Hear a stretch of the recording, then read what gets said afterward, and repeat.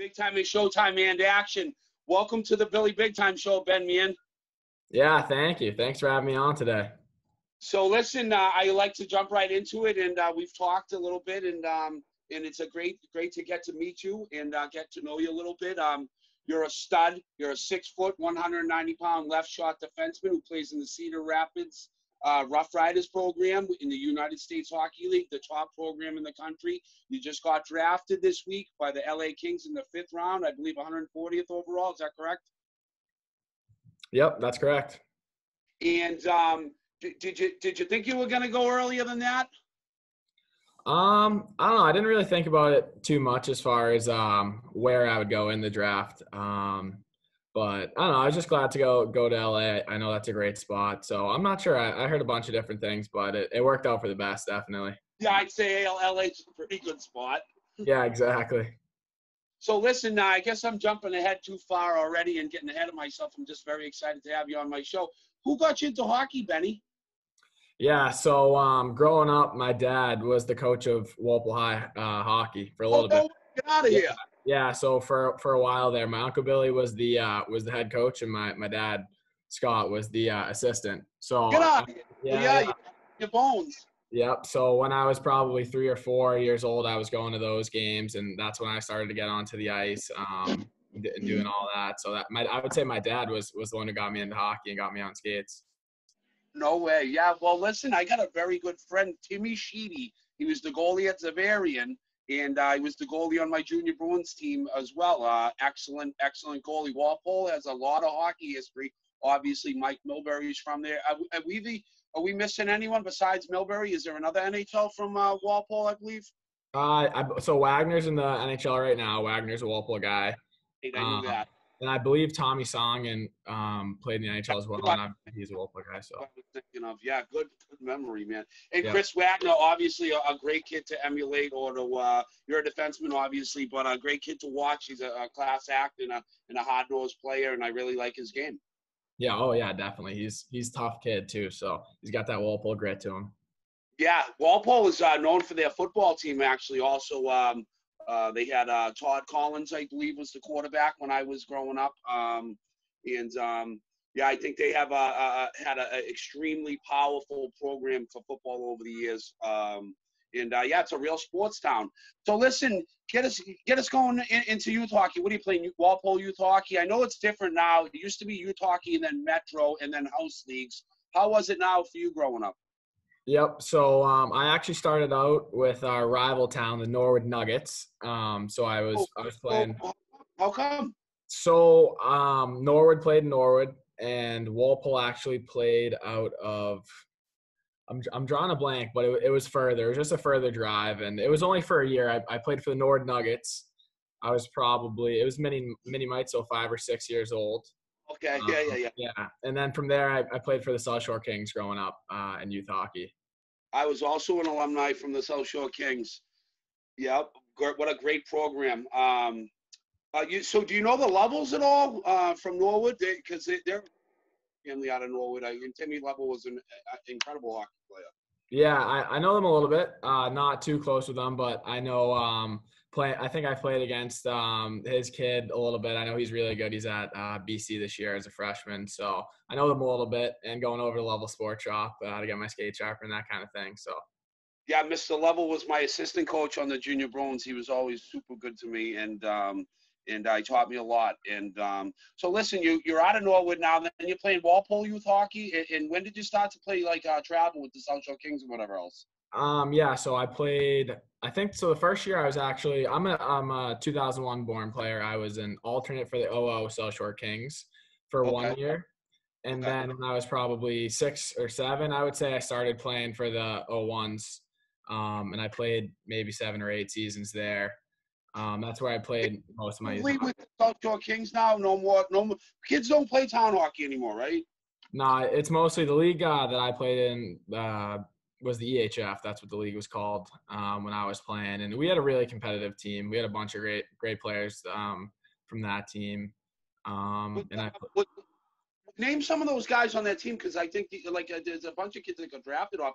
I think I believe I read an article that 6 kids from the South Shore Kings program got drafted. Is that correct? Yeah, I believe so. We had Matty Boldy was a first rounder last year. Struble Yep. was a second rounder. Boldy's at BC. Struble's Northeastern. Colangelo was a second rounder this year. He's at Northeastern as well. I'm drawing a blank. Obviously myself. So where did you go to high school? So I ended up playing my U14 year. So after the South Shore Kings, I played U14 Boston Junior Eagles while I was a freshman at Wolf High School. Yeah, I don't know that program. Who's your coach there? Yep. So I was coached by Marty McGinnis growing up with the South Shore Kings, and he kind of brought me over to the Boston Junior Eagles as well. So that kid's a stud, and what a tremendous person.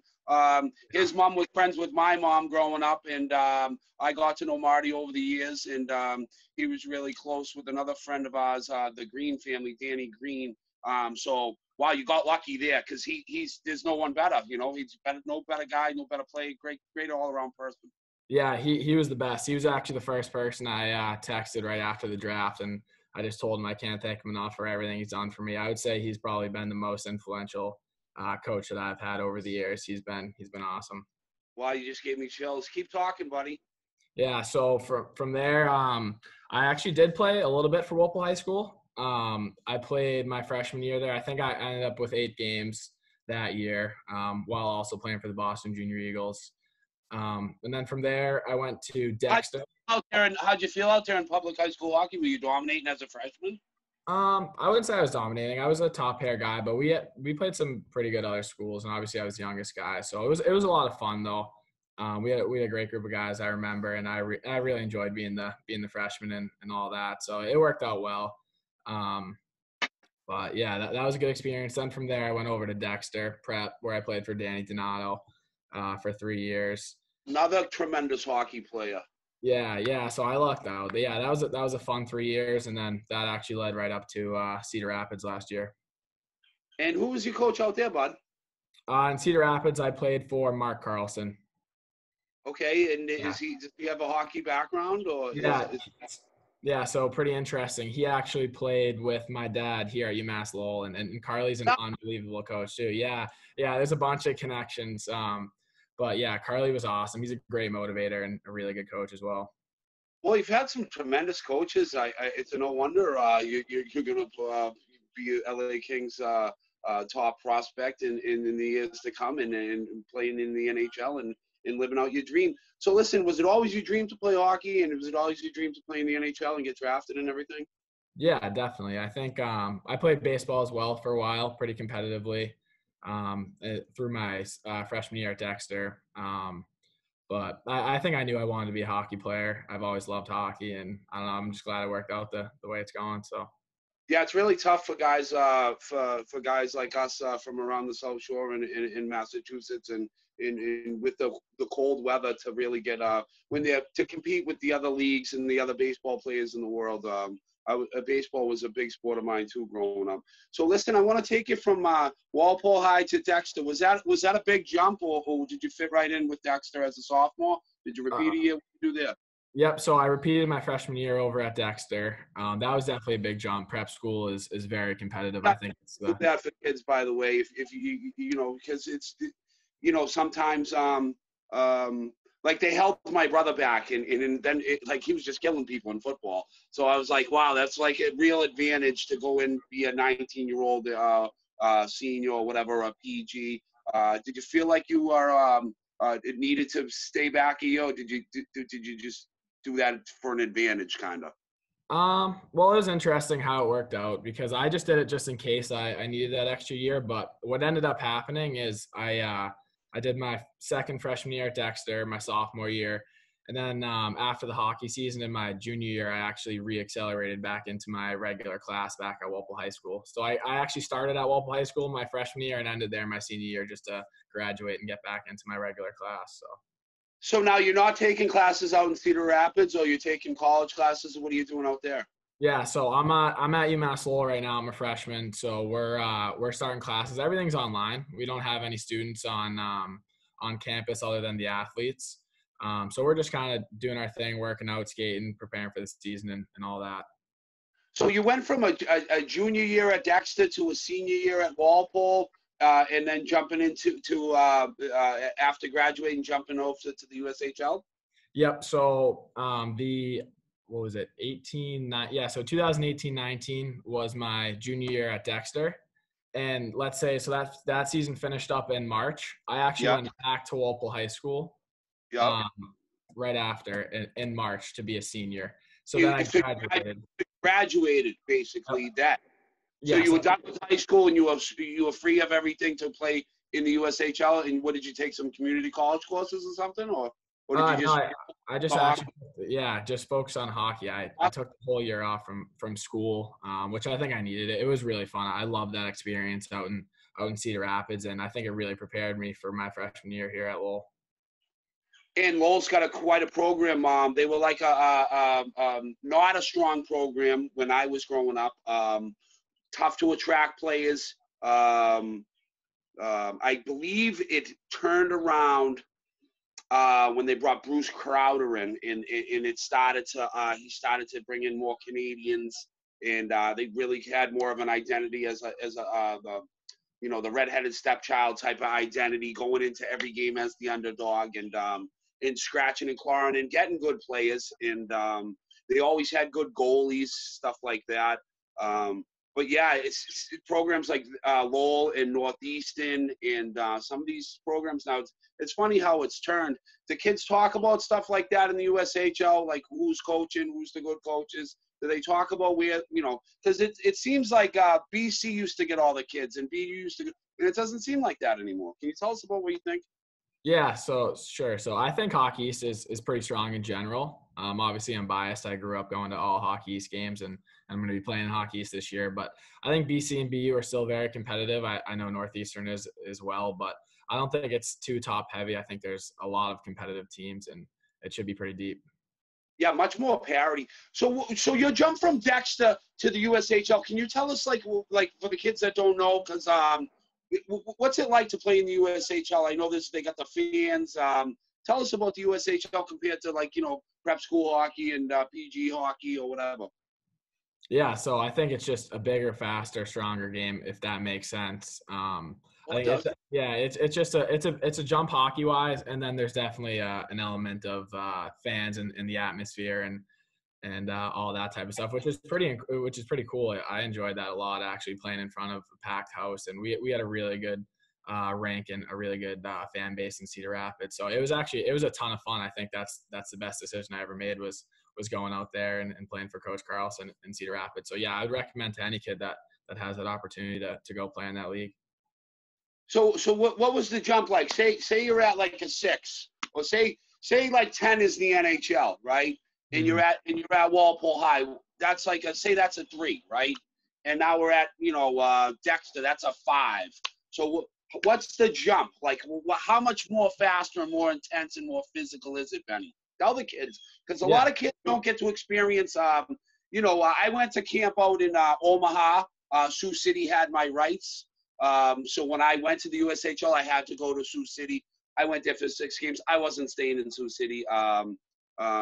I had a great game in Omaha. Sean Walsh, I was still trying to get into Maine was the last school I was really trying to just get into anywhere. And he walked by me after one of the games. We talked to some other guys. I said, no one's going to take me. I got to go to the OHL here. What did you think? Like, did you ever get to see a game before you played in that league? Or, I mean, my first game, I was like, fuck, this is a good league, because they had Jason Blake for Waterloo. He was an LA King. He played for a lot of teams. That kid could fly, and he was a hell of a hockey player, that kid. And that's what I remember the first game. I was like, ooh, okay, I better step my game up. I better be sharp. I better be more prepared. Stuff like that. Is there any moments like that for you? Yeah, I definitely had a crazy first experience out there. The year before I went out, I went out for 1 week, and I watched a couple games, and Cedar Rapids was playing Waterloo, which was their rival. And there was a 5-on-5 full-on brawl after the first goal. And it was also teddy bear toss night. So all the fans were throwing teddy bears onto the ice while there was a 5-on-5 brawl. I was like, oh my God, I can't believe I'm going to be playing in this next year. Were they going at it hard, or were they just hanging on? No, I would say at least 3 pairs of guys were going at it hard, and maybe there's a couple pairs of guys just hanging on, but it was crazy. For the kids that don't know, are you guys wearing half shields, full cage? What are you wearing out there? Yeah, so the USHL is half shields, just the visors. Okay, now also I wanted to ask you, I was thinking, did you ever get asked to go to the development program or anything like that? Or did you ever try out for that or anything like that? No, I know they have that 40-man camp. That would have been after my freshman year at Dexter. Tell us Um, about that. I don't know what that is because when I was a kid, they split it up into 3 camps. Like some kids did go to. I think at the end it was 2 camps. One group of kids that go to New York, and then you get picked to go to Colorado or something. Is it something similar? yeah, I'm not sure exactly just because I didn't make that 40-man, but I know one of my buddies, Matty Boldy, I who I played with for at Dexter, he went out there and did really well out there. So I believe they take maybe 40 guys and have a tryout or whatever, and then pick their team from there. And my age group was really strong. The O1s had a really good team. So I kind of talk too much sometimes in these interviews, and I apologize if I do. I'm doing my best, but it's my job to ask you questions. So what I forgot to get an answer out of you. What's it like to jump from Dexter to the USHL? Oh, that's right. I'm sorry about that. I would say if the NHL is a 10 and prep is a 5, I'd probably say it's maybe a 7 or a 7.5. I definitely think it's a pretty decent It's a jump. big jump then. It is a big jump, and that's nothing against prep school. I think prep school hockey is the best high school hockey hands down in our country, but I think the USHL is just that much of a jump. Well, yeah, the junior route is the way to go. I mean, it's always been the way to go. It's just it was never available to the American kids. So, Benny, also personally, what do you think your strongest part of your hockey game is? Yeah, I think I skate well, and I think I see the ice well. I know I'm a two-way player. Have Um, two, Benny. okay, I'll go with I think I pass the puck well. Your first pass or all the passes? All the passes, but I definitely take pride in the first pass, no question. Stay off your backhand, kiddo. All right. What do you need to work on? Um, I would say I'd like to keep working on my hands a little bit, be able to dangle a little bit more. Okay, well, we don't want you to dangle. We want you to bring it with you. Just Yeah, bring it with you. gotcha. Yeah. Listen, also, what are you most like excited about for this upcoming season at Lowell? Are you guys gonna be playing? What's going on? Yeah, I believe we'll have a season. I think it looks good. I know college football is playing, so yeah, I definitely think we're preparing for a season. We're expecting to have a season, and I think we're gonna have a really good team this year. Actually, I Tell know. us about that, please. Yeah, so they had a great team last year. They were right around the top 10 in the country, and I know the returners. We have a lot of great returners, and we have a great freshman How's he class. gonna come back? Um, I would say I think they lost maybe 1D and 2 or 3 forwards maybe, and I know they lost their goalie as well, and they had a really good goalie from last year. He's with New York now in that organization, but I know the goalies we have this year are going to be really good as well, so I'm looking forward to it. Can you tell us the name of your coach? Norm Bazens is our head coach here at Lowell, and he's an awesome coach as Well well. respected, and yeah, he's very well respected. You look a little bit like him. Anyways, listen, I want to thank you for coming on. Is there anything you want to ask me, buddy? No, I would just say I appreciate you letting me come on, and thank you for this. No, I appreciate you coming on my show, and I want to thank you. And it's been an honor. And I know me and Jackie were very excited for this interview.